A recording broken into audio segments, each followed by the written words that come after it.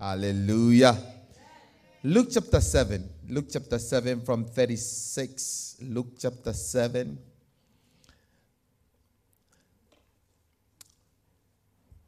Are you there? Luke chapter 7 from verse 36 downwards. The Bible said, then one of the Pharisees asked him to eat with him. And he went to the Pharisee's house and sat down to eat. And behold, a woman in the city who was a sinner, when she knew that Jesus sat at table in the Pharisee's house, brought an alabaster flask of fragrant oil and stood at his feet behind him, weeping. And she began to wash his feet with her tears and wiped them with her hair, the hair of her head, and kissed his feet and anointed them with the fragrant oil. Now the Pharisees who had invited him, when he saw this, he spoke to himself, saying, this man, if he were a prophet, would know who and what manner of woman this is who was touching him, for she is a sinner. And Jesus answered and said to him, Simon, I have something to say to you. So he said, teacher, say it. There was a certain creditor who had two debtors. One owed 500 denarii and the other 50. And when they had nothing with which to pay, he freely forgave them both. Tell me, therefore, which one will love him more? And Simon answered and said, I suppose the one whom he forgave more. And he said to him, you have rightly judged. Then he turned to the woman and said, do you see this woman? I entered your house. You gave me no water for my feet. She has washed my feet with her tears and wiped them with the hair of her head. And you gave me no kiss, but this woman has not ceased to kiss my feet since the time I came in. You did not anoint my head with oil, but this woman has anointed my feet with oil. Therefore I say to you, her sins, which are many, are forgiven, for she loves much. But to whom little is forgiven, the same loves little. Here ends the reading of his holy word. We are still talking about what it means to love God. Hallelujah. We are still talking about what it means to love God. And this little story is a story that happened. The Bible says that one of the Pharisees invited Jesus to have dinner with him. And when Jesus came to have dinner, there was this woman who was a sinner. And the Bible says that when she knew that Jesus was coming to that particular house, the Pharisee's house, she brought an alabaster box. In case you're wondering what the alabaster box is one of the most expensive perfume. In fact, Bible commentators say that it is a whole year's wage.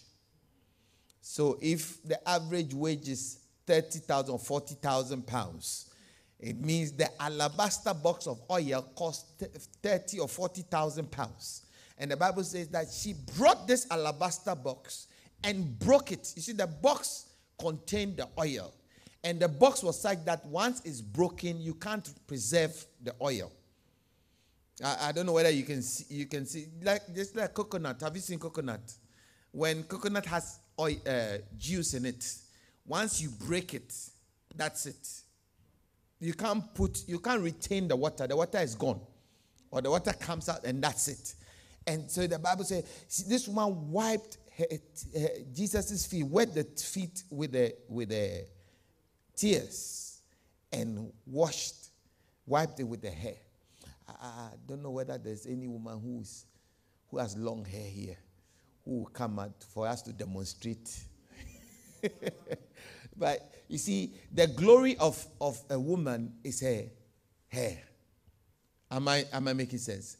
And so for the woman to use her glory to wipe the feet, the dirty feet of Jesus, it shows something. And Jesus said that the one to whom much is forgiven loves much.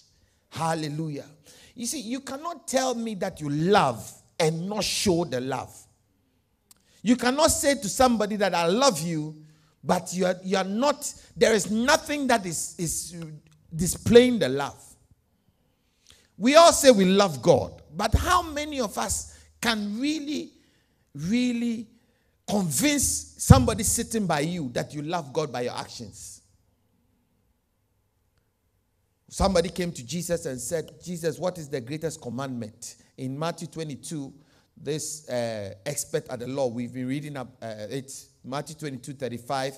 He says that one of them, an expert in the law, tried to trap him with this question: Teacher, which is the most important commandment in the law of Moses? And Jesus replied, you must love the Lord your God with all your heart, with all your soul, and with all your mind.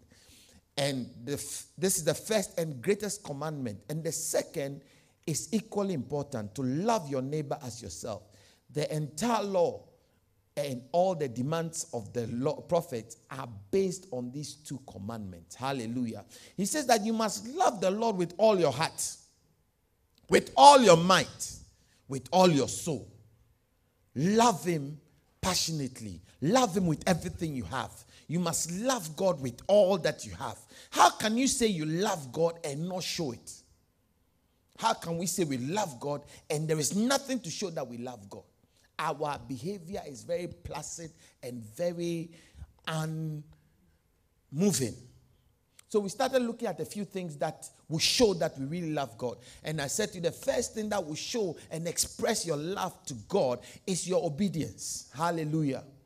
Our first thing is not our sacrifice. Our first thing is not our giving or anything, but our obedience. In 1 Samuel 15, I think from 22 downwards, the prophet Samuel said something. God said something to the prophet Samuel. No, Samuel said to Saul, to obey is better than, go to 21. He says, this is Saul. He says that, but I obeyed the Lord. Saul insisted. I have carried out the mission he gave me. I have brought back King Agag to destroy. And then someone asked, what is the breathing that I hear? 22. Then someone said, what is this? What is more pleasing to God? Burnt offerings or sacrifice? Give me the New King James, not NLT. Has God got great delight in burnt offerings and sacrifice, as in obeying the voice of the Lord? Behold, to obey is better than sacrifice, and to heed or to listen than the fat of rams. Hallelujah. Obedience is better than anything. If we say we love God and we cannot obey his commandment, then we really don't love him. How many would obey the girl or the boy you love if they say they are coming to your house or they want to take you out? You will dress and wait. Oh, nobody. Give me a wave. If they say, I'm coming at 4 o'clock, would you go out to the gym at 3:30 and come back at 5 when he says he's coming at 4? Why not? Yeah, it's like when he says he's coming, like this Valentine season, he says that I'm taking you out for a meal, and I'm coming at 6 p.m. or I'm coming at 7 to take you. And then at 6:30, your girlfriend calls you that, oh, can you meet me at the Brigade? I want to go and do some window shopping. Then you just go. What kind of girl are you? What kind of relationship is that? No, you obey. You say, no, I can't go with you, girlfriend, because I have a date. How many would say that? Yeah, because I have a date. There's somebody who is more important than you, who is coming to take me out. So I cannot go with you. Hallelujah. Yeah, because your love equals your obedience. If you love, you obey. Don't tell me that you love, but you don't obey. You can't convince the guy that you love him when he says, I'm taking you out and you are not there. I'm coming to your home, then you just leave. That means you don't like him. If you are trying to break up with somebody and the person says, I'm coming at 3 o'clock, you leave the house, isn't it? How many know what I'm saying? You anything to avoid meeting him, you will go. Because you don't want, if the person knows your the places you frequent and they are going there, you know that they will come to the pub. When you are in the pub, you won't be there. You go somewhere else. Because you don't want to meet them. Hallelujah. So how can we say we love God and not obey what he says? I pray that we would really become people that obey God. The second thing we talked about was what? To do what? To put God first. Hallelujah. How many will put somebody you love first in your priorities? In your thinking? In Matthew 6:33, the Bible says, seek ye first the kingdom of God and its righteousness. And all, let's start from 31. It says that, therefore, do not worry, saying, what shall we eat? Or what shall we drink? Or what shall we wear? For after all these, the Gentiles seek. For your heavenly Father knows that you have need of these things. But you seek ye first the kingdom of God and his righteousness, and all these things will be added to you. Hallelujah. Your first priority is God, must be God. Your first priority is the love that you have. Amen. If you become a mother or a father, a child, you have a baby, your priority will be the child. Even when you are feeling sleepy and the baby is awake, you will not sleep. Unless you are a very, very bad parent. There's no way you will sleep. Even if you haven't slept 3 days and the child is awake, you will stay up. Because your priority is not you, it's not your comfort, but it's the child. Why? It's because your love is to the child. Am I making sense? In the same way, if you say you love God, then you must put him first. It's amazing how we don't prioritize God in everything we do. Hallelujah. It's like God doesn't feature in our thoughts at all. It doesn't feature. When we wake up in the morning, there's no God. In the afternoon, there's no God. In the evening, there's no God. We don't think about it. In fact, throughout the week, we haven't thought about God. It's only when Sunday, when somebody calls you and forces you before you think that, maybe I have to go to church. Touch your neighbor and ask him, are you the one he's talking about? What did they say? Ask them, guilty or not guilty? What did they say? Sometimes. You should never get to the place where you have to be forced to put God into your program. I say you should never be in a place where God has to be imposed on you. No. That is a wrong thing. I say that is very wrong. He must be in your thoughts. If that foolish boy occupies all your mind, you go to bed thinking about him. You wake up thinking about him. Even when you are eating, you are thinking about him.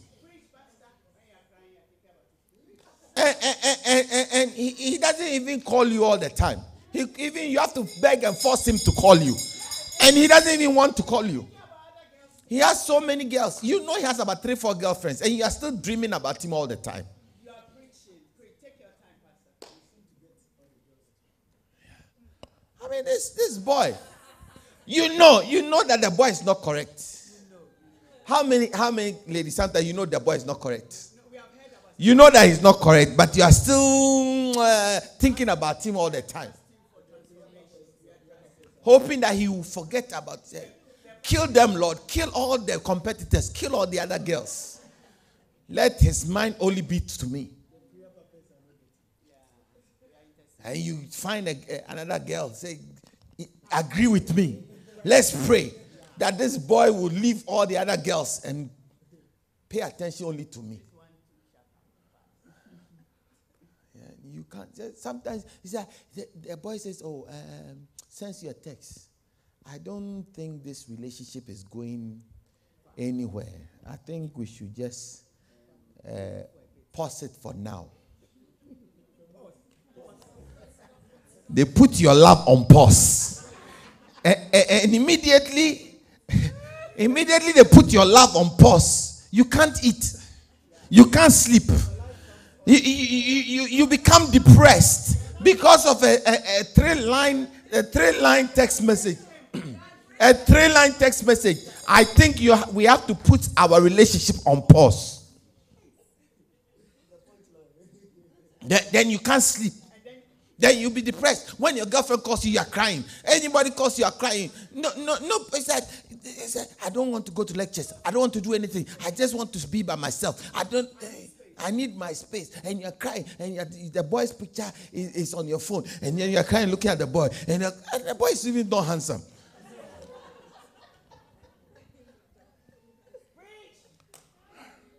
But your mind is on him.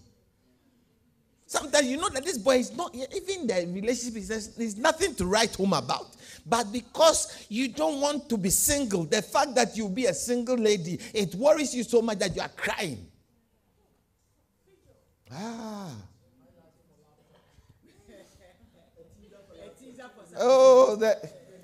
You see, one of my greatest regrets is that our book, Before You Jump, didn't meet this. I was hoping that it will come before. But the book is ready. So it's going to be published very soon. Yeah. Some of these things are in there. Hallelujah. Yeah. You're thinking about somebody who doesn't think about you. When you call a person, say, hello, say, who is this?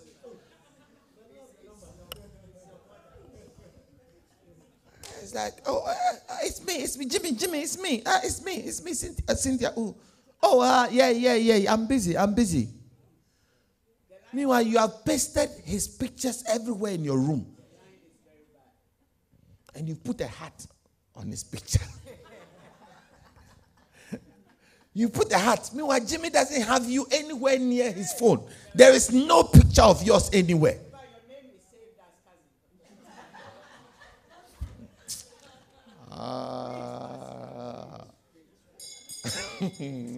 Some people want to spam a message. You see, Jimmy doesn't put you first. You are about the fourth or the fifth choice. You are not even in the top three. You are not in the top three.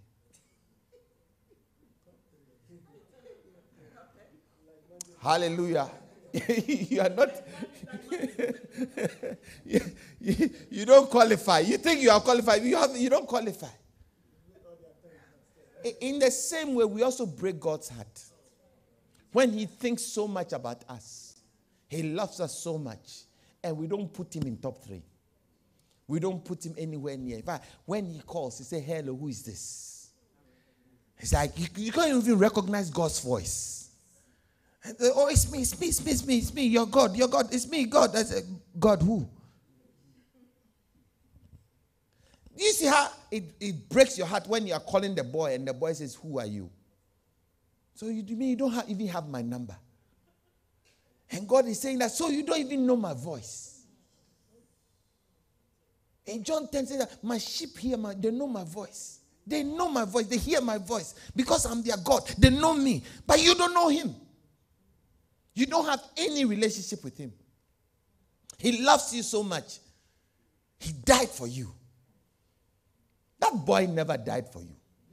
Not even a fiver. He won't even spend anything on you. But you are crying for him. Can you see the comparison? Yeah.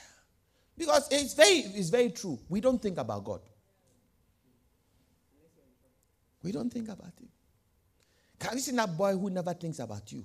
But when he's in trouble, he calls you. When he wants to say, oh, hi Cynthia, how are you? Can you transfer some 20 pounds? I'm in the shop. My card is not working. I'm at the till.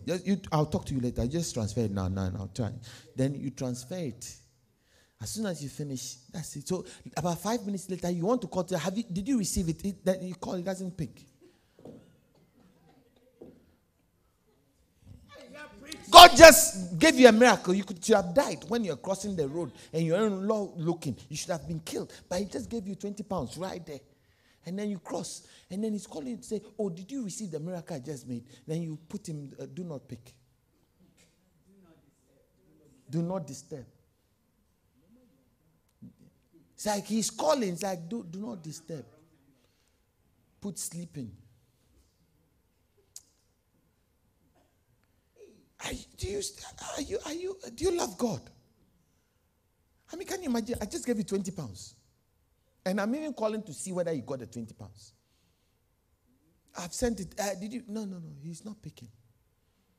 Because all he needed was the 20 pounds, not you. Now that you've given me 20 pounds, don't talk. Till my next need, then I'll call you.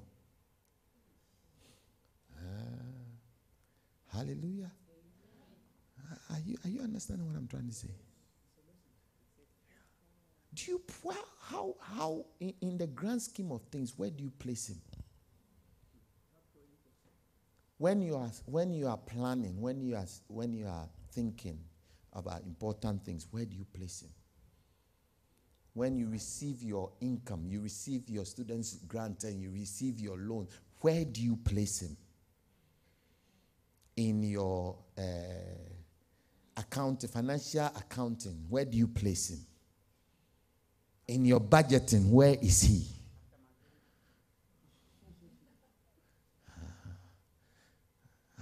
I don't know whether you're seeing the picture. Because the thing you love the most is the first on your priority, isn't it? It's the first on your list. Valentine presents. You started thinking about the Valentine present about 3 weeks ago. How many know somebody? Not you, but you know somebody who knows somebody who did that. Give me a wave. Give me a wave. Not you, but you know somebody. You're buying things you can't even afford.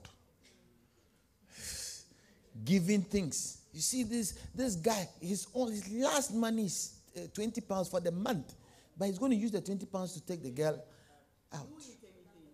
And then he just, oh no, I don't feel hungry. I'll just drink water. You are going to drink water for the next 2 weeks. Hallelujah. Because you want to show, you put her first, even before your own stomach. I love you. I love you.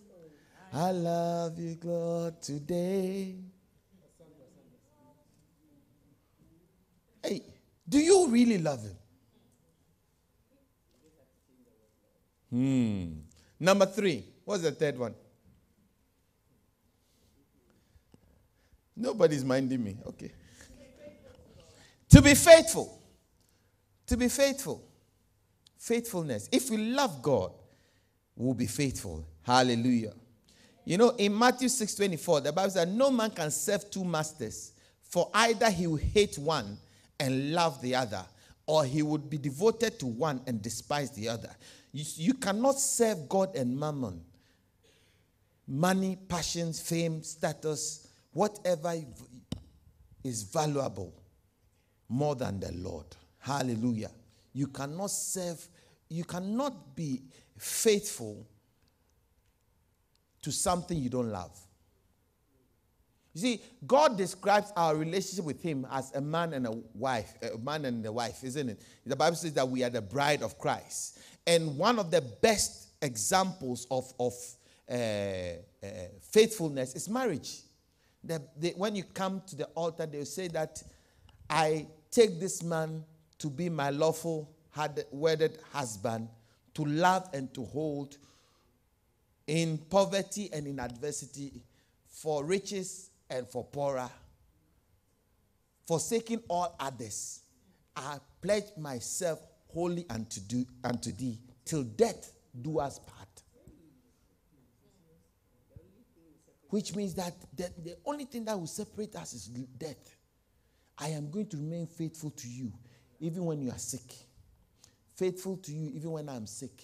Faithful to you in adversity. That means that if you have an accident and you become paralyzed, I'll still be faithful to you. In sickness and in health. Whether you are sick or whether you are in poverty and in wealth. For richer or for poorer.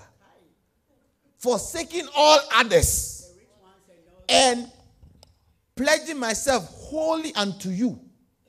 Till death do us part. It's a very wild vow. It's not something that you play with. You know, before you jump, think about some things. Yeah. The book is going to come out very soon. Before you jump, before you even say, I do, think about it. It's not, you can't say I do, then after 2 weeks say I don't. He said, I do after 2 years. He said, no, I changed my mind. No, you can't change your mind. Till you die, this is it. Hallelujah. So don't rush into it. Think about a few things before you say, I do. Hallelujah. Oh, I say hallelujah. Amen. Yeah. It's not the legs. It's not the hips. It's not the breast. It's not the breast. Because see, the hips, the legs, and the breast will go. They will go. When things fall down. When all things fall down.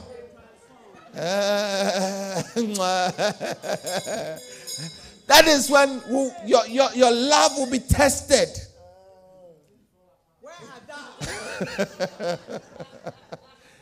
Yeah, your love will be tested. I say it will be tested. The legs will be tested. Yeah. The face will be tested. You love her because she has a beautiful face. Then she has a fire accident and half of her face is bent. What would you do? Are you going to say, hey, I didn't bargain for this one.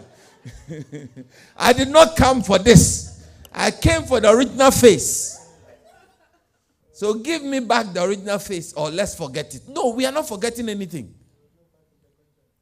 No. You are signing in adversity, in calamity, and in health. For better, for worse. For richer or for poorer. Forsaking everybody else. My mother used to say, the beautiful ones are not yet born. Which means that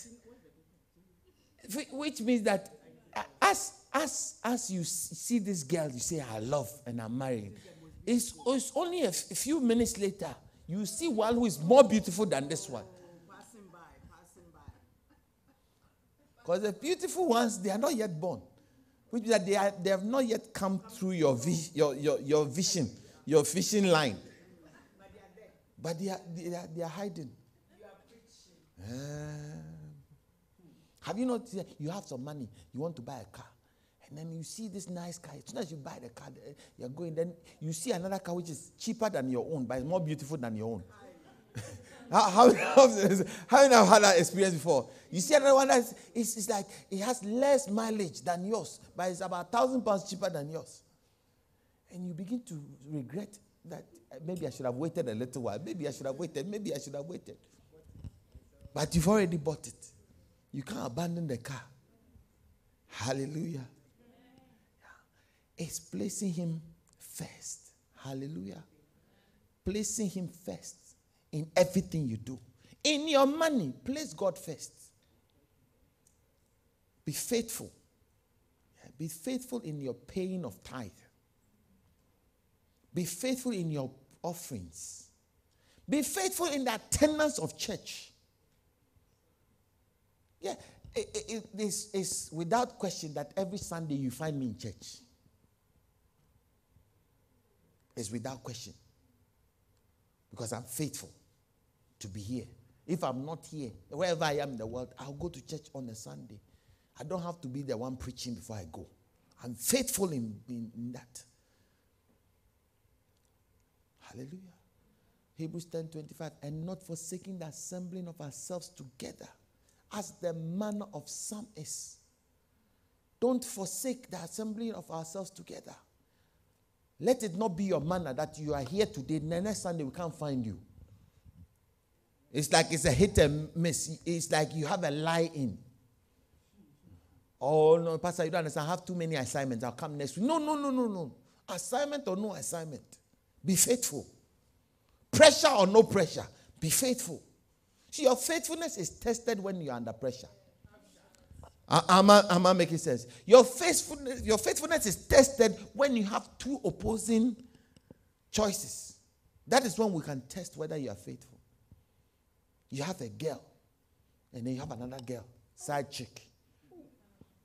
If you're a faithful person, the introduction of the side chick will tell us whether you're faithful or not. Hallelujah. Or you don't like what I'm saying? You don't like what I'm saying? If we say this is our year of unrestrained love, then the love should cut across everything we do. Yeah. Be faithful to God. Be faithful to God. Number 4. Let me give you number 4. If we are going to be people who love, one of the best ways to show your love is to sacrifice. 1 John 3:16 to 18. This is how we know what love is. Jesus Christ laid down his life for us, and we ought to lay down our lives for our brothers and sisters. If anyone has material possessions and sees a brother or a sister in need, but has no pity on them, how can the love of God be in that person? Hallelujah. He laid his life down for us because he loved us. He gave us his all. How can we say we love and shut up our heart from the one who has need? In Matthew chapter 16, verse 24, Jesus answered to the disciples and said, whoever wants to be my disciple must deny himself, take up his cross, and follow me. I always say that the emblem of Christ, of Christianity, is the cross. And the cross is not a fashion accessory. So you dress and then you put your chain with a crucifix on. And it's like you have dressed, you are going. No. It's a symbol of sacrifice. Hallelujah. I say it's a symbol of sacrifice. If you love God, it's going to have to cost you something. How many believe that when you love somebody, it costs you something? Love is very expensive. Especially in these times of, what is it called? Valentine. It's very, very expensive. See, this is the time you have to quickly break up with a guy. Or break up with a girl. Then after Valentine, maybe like in March, you can make up. It's like, listen, let's break up for a while. Because Valentine is coming. Kira used to sing a song. I don't know where Valentine is coming. Show me, where is your boyfriend?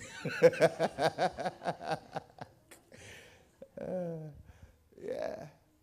Why? Because it's expensive. Have you heard that song before? Valentine is coming. Show me your boyfriend. As I was talking, I just remembered he's been teaching me bad things.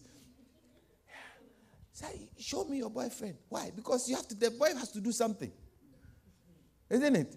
The girl has to do something, isn't it? They buy things that you can't afford.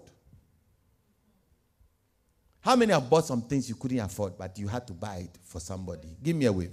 We are in church, don't lie. And even with that, he left you.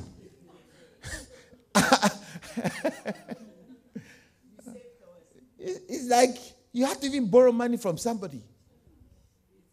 How many know what I'm saying? It's not you, but you know somebody who knows somebody. It's not you. Oh, give me a wave if you know. You have to borrow money to go and take her out. Yeah. Oh, you see, you can tell those whose love are old. Because when the love is old, they become very logical. But when the love is young, they are illogical. Because when the love is young and strong, it's like the heart is like you can't think straight. You have to you give some things you don't have to. Hallelujah. Romans chapter 12. Verse 1. He says, I beseech you therefore, brethren, by the mercies of God, that you present your bodies as a living sacrifice, holy and acceptable to God, which is your reasonable service. If you say you love God and you cannot sacrifice your body, I question your love. You can't even fast for 2 hours. You can't pray for 20 minutes. Listen, when you love somebody, you don't put time on how long you talk. You don't put time on how long you talk. I remember when I fell in love. When I fell in love, it will be just like this. Those times, we had Motorola phone. How many know Motorola phone? The one with the fat back. Some of you ain't born then. Put the Motorola phone, the big one, the one with the battery is like this, chunky battery. And those times, the phone used to overheat when you talk for a long time. And they didn't have speakerphone. That was a long time ago. Can you find a Motorola phone for me? And you see, it used to be so hot, my ear would be burning. Because we would have been stuck in the night from like 10, 12 to about 4 a.m. We are talking. And then we'll reach a point. I said, okay, you put the phone down. Then Jesus said, you to put the phone down. They said, okay, we are going to count to 3. After 3, then put the phone down. 1, 2, 3. Then the place goes quiet. They said, are you there? You two, are you there? I said, but I told you to put the phone down. No, but you put the phone down first. Then it's okay, no, you call, so you put the phone down. Then no, you two, then start another conversation. Then we talk. No, it's not this one. It's the other one. The one is like a flip phone. It's a flip one with a fat back. This one was the very first one. The upgrade of this one is what I'm talking about. So at the point, you used to put the charger in the thing. You put the charger in, and when you put the charger and it's charging, it becomes hotter. So it's like I'll put like a handkerchief on the thing so that doesn't burn my ear, and I'm still talking. Meanwhile, in the morning, I'm going to work.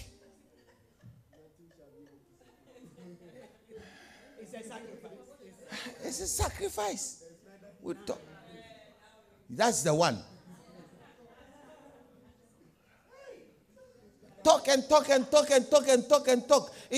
if you ask me what we're talking about, I don't remember. Today, even when I'm talking to her, as I'm talking, she'll sleep. Oh, my life. Before, it's like, when I call, it's like, are you out asleep? Oh, no, I'm not. Are you sure you're not asleep? No, I'm here. Let's talk. Then we'll talk into the morning. Now I'm talking.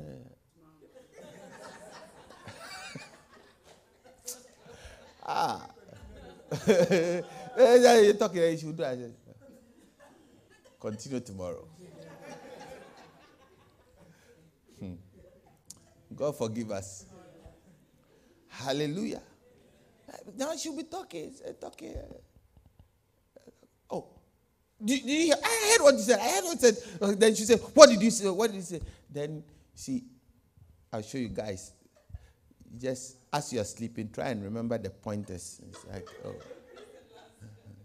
So you sleep there. It's not about Cynthia and the children. What did I say? What did I say about the children? They say, oh, but you're talking about Cynthia and the children. I was here. I didn't hear anything. You just pick the junctions of the conversation. The rest, you can forget it. Hallelujah. But that's what happens when you're in love. You spend time talking about nonsense, but you still talk. How can you say you love God and cannot spend even 5 minutes talking to him? How can we not be in conversation? Because conversation is what makes us grow into a deep relationship. It's conversation, it's talking. If you say you are in love with somebody and you don't talk to the person often, the love will die. Because somebody else will be talking to the person. And before you realize, the person's heart is turned to. This is a key for those of you whose love are far away. Don't say because of money, I won't talk to them.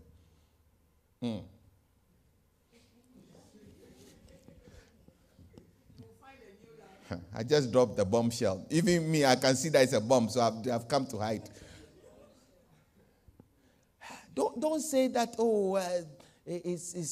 I can't afford it, it's expensive. Somebody's talking to him. Somebody's talking to her. As you are sitting here and not talking, somebody's talking. You see, as you are not talking to God, somebody's talking to you. And before you realize, your heart has gone to that person. You didn't hear what I said. Let's move on quickly. The next one, to love God is to build him a sanctuary or build him a house. To love God is to build God a house. 2 Samuel chapter 7, the Bible says, verse 1, while King David was living in his house, the Lord gave him peace with all his enemies around him. So the king said to the prophet Nathan, look, I am living in a house made of cedar, while the ark of God remains in the tent. Nathan told the king, do everything that is in your mind, because the Lord is with you. Hallelujah. In 1 Chronicles 22:19, the Bible says, now set your heart and your soul to seek the Lord your God. Therefore arise and build the sanctuary of the Lord God, to bring the ark of the covenant of the Lord and the holy articles of God into the house that is to be built for the name of the Lord. Amen. 1 Chronicles 22:19. To love God is to build God a house. Hallelujah. You cannot love God and not help in the church of God. You love God, but you don't do anything in church. You love God, but you are just there. In John chapter 21, verse 15, this is a conversation, John chapter 21, verse 15, that Jesus had with Peter. So when they had eaten breakfast, Jesus said to Simon, Simon, son of Jonah, do you love me more than these? And he said, yes, Lord. And he said, you know that I love you. And he said, if you love me, feed my lambs. If you love me, make sure there's food for my lambs to eat in that place where they live. If you love me, feed. How many will say that the choir gave us a nice meal? Yes. They fed us. Yes. Yeah. They love God, so they are feeding the lambs. He said that let's read on. And he said to him again a second time, Simon, son of Jonah, do you love me? And he said, yes, Lord. You know that I love you. And he said, tend my sheep. If you love God, you will tend the sheep. You will visit people. You will encourage people to come to church. You go and find people and bring them to church. You share Christ with your friends. You will go and call people after church. How are you doing? I haven't seen you. I've been praying for you. I hope everything is all right. If you love God, you will tend after his sheep. Hallelujah. Next one verse. He said to him the third time, Simon, son of Jonah, do you love me? And Peter was grieved because he said to him a third time, do you love me? And he said to him, Lord, you know all things. You know that I love you. And Jesus said, feed my sheep. Make sure there's food for my sheep to eat. Make sure you help to build the house of God. Become an arch member of the builders of God's house. Hallelujah. Become somebody who joins in the building. In Luke chapter 7, the Bible talks about the centurion. He said that the man loved the nation, for he has built us a synagogue. And said that it is good that you do this good thing for him. He's worthy for you to do this good thing for him because he's beloved the Lord. He loved the nation. He has built us a synagogue. If you love God, one of the things you do is you build. Hallelujah. In Acts, I think Acts chapter 10, thereabout, it says Cornelius, a man that loved the Lord, gave alms freely. He gave. He was always praying. And even though he didn't qualify, God made Peter go to his house and share Christ with him because he loved God. If you love, you will help in the building of God's house.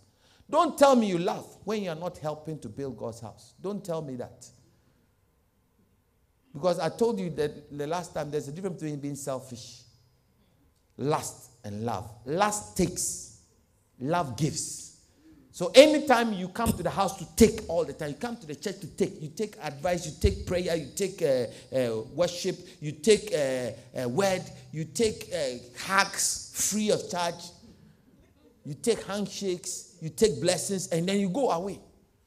The next time you come and take music, you take prayer, you take blessings, you take the word, you take, and you go away. You don't love, you lust. Because if you have a mind to love, you have a mind to give.